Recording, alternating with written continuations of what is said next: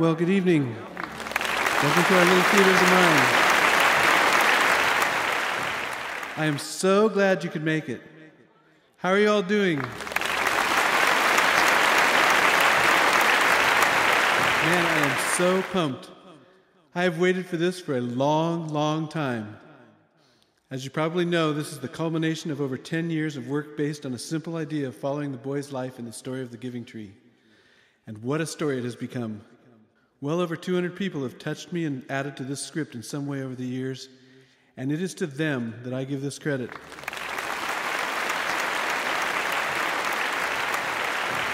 The songs have gone out and by mild estimates have reached over 20,000 people all over the world. And now it has reached you. Unbelievable.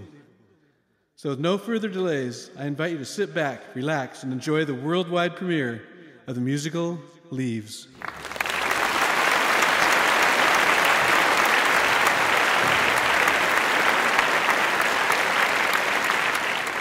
We see on stage a modest street-level studio home in Chicago. Downstage right is an entry door.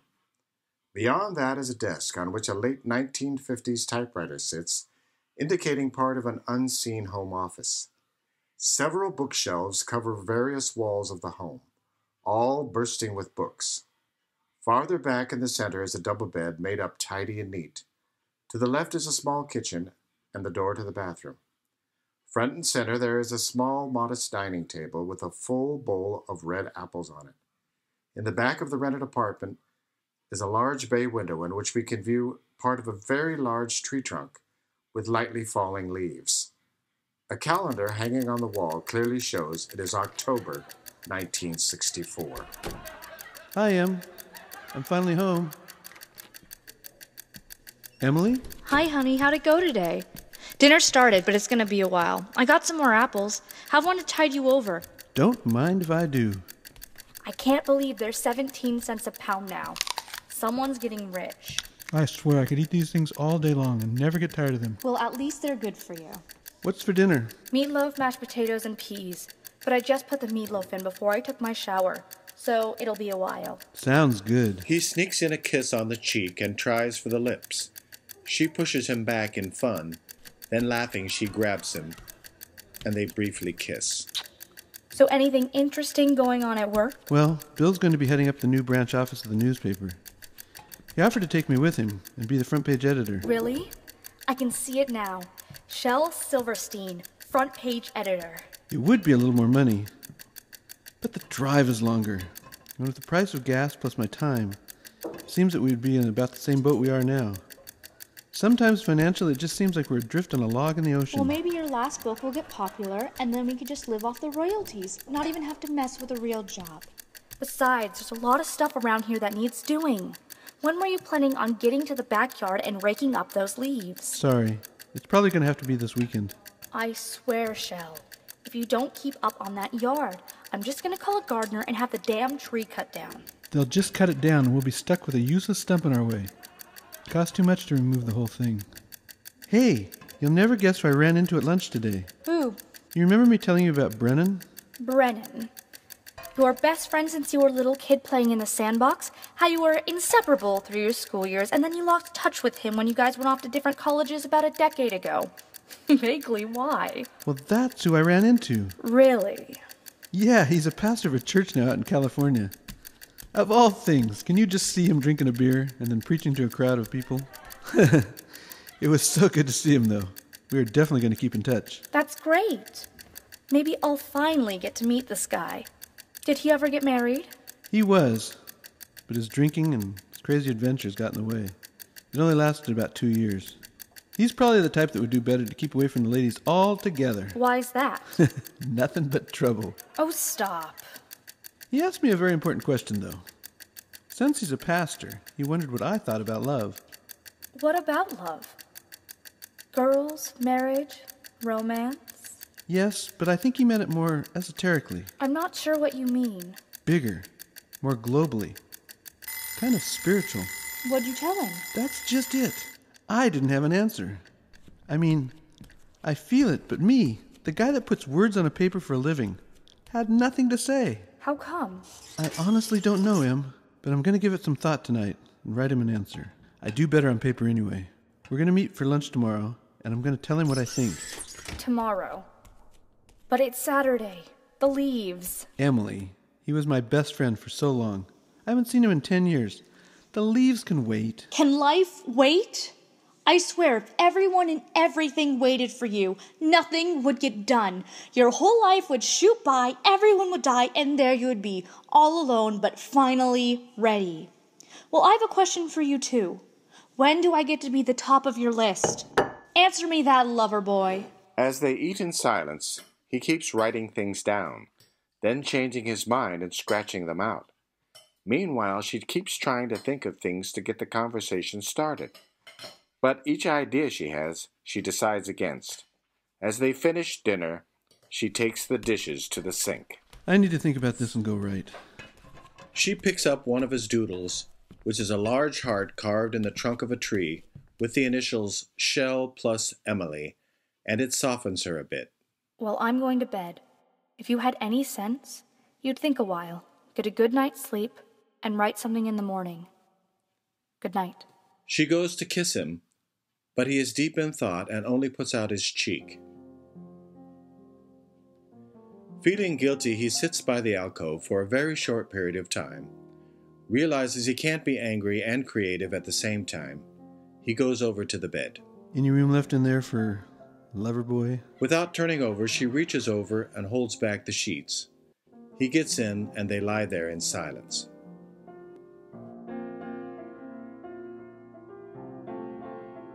Good night, Emily. I love you. I'm not so sure you even know what it means. Good night. They fall asleep as the theater goes to complete blackout. He tosses and turns, but manages to sink into a deep dream.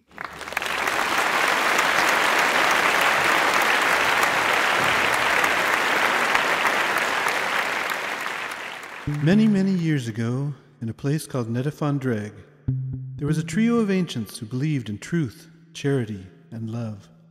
These ancients looked after their subjects, the growers and the harvesters. The growers planted what we would call trees, which supplied everyone with all the basics for survival. These trees, commonly called giving trees, had a unique ability to adapt to the surroundings of the local areas in which they grew. The harvesters would carefully prune the trees and bring the various harvests back for use. At some point, the harvesters were approached by other groups who were willing to pay high fees for the extremely valuable nutrients found in the root systems. The harvesters became greedy and black of heart. They started cutting down the trees at an alarming rate in order to feed their greed and lust for power. The trees were brutally and hastily cut down, the stumps ripped out of the ground, trees abandoned and left for dead. Many of the owners of the trees were talked into selling them or had them stolen outright. The growers could not keep up with the huge demand for more trees. Soon, tree populations became so low that they were in danger of extinction. During this time, many governments developed intricate laws about the rights of these trees. One law allowed only the pure of heart to bond with and adopt giving trees.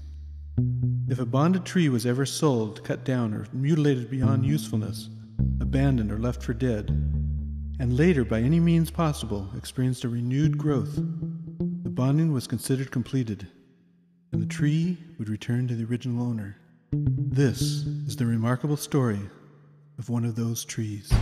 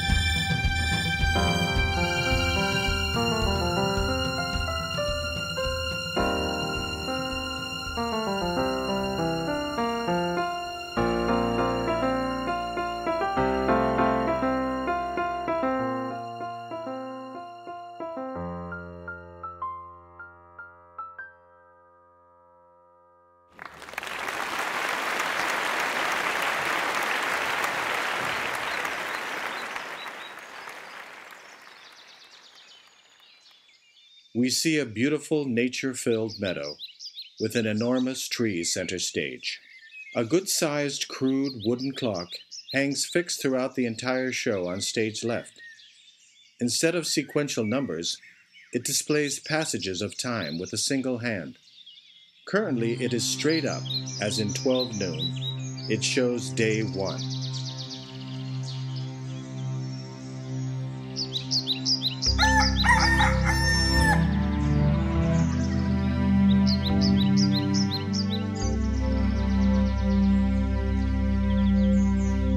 Mighty as an oak I stand, tender in the leaves. Solid as a rock I am, swaying in the breeze. Call me giver, call me friend, for that indeed is who I am. I am the giving tree. Now, grandson, this is a very special kind of tree. Be very kind to her, as you can no doubt learn many things from this tree. What do you mean? Why is it so special? I can't really tell you the how or the why, but I can tell you, one day you will understand. You see, everyone experiences the tree and what she has to give in their own way. Sit beside me all the day, it's my heart's desire. In the sun I give you shade, in the night a fire. Call on me, I'll be your friend, on the morrow till the end. I am the giving tree.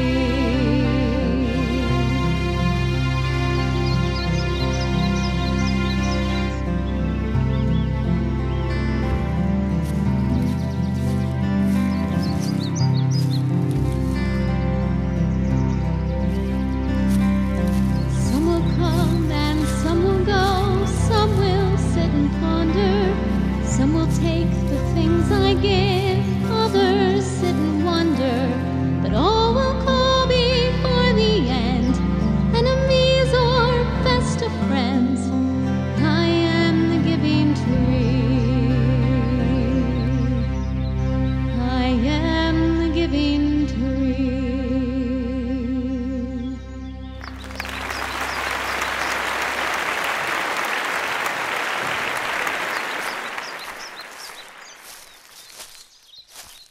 Tree, do you have a name?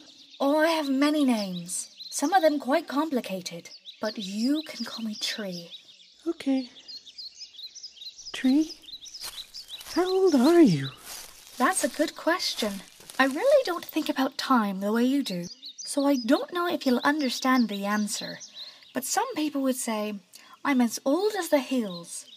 Others might say, I'm as new as the morning sun. One day is just about like any other to me. You see, age is not the really important thing.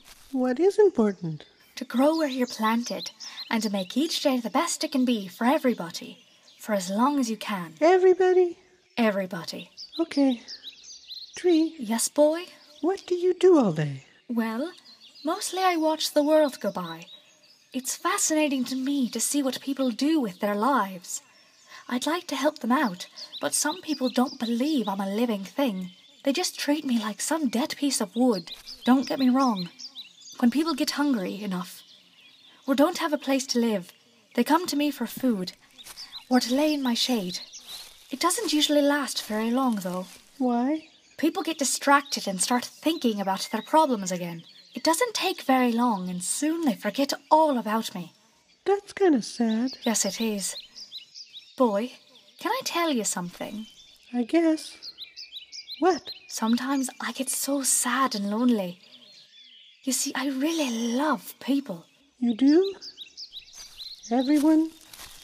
Even the bad people? There are no bad people, boy. There are just people that do bad things. What if they're not your friends? Even then. But how can you just love everybody? Won't your love get all used up? No. I know what you're thinking, though. Ever since I was just a seedling, I've had a great love of people, especially the children. Kids like you make me so happy. It's like I'm all sawdusty inside. Tree, can I be your best friend and come here all the time and play in your leaves, and bring my friends too. And we can play King of the Forest. I would love that. Would it be okay if we climbed up and swung from your branches? That would be so much fun. Can we eat your apples? Oh, yes, without asking. Oh, boy.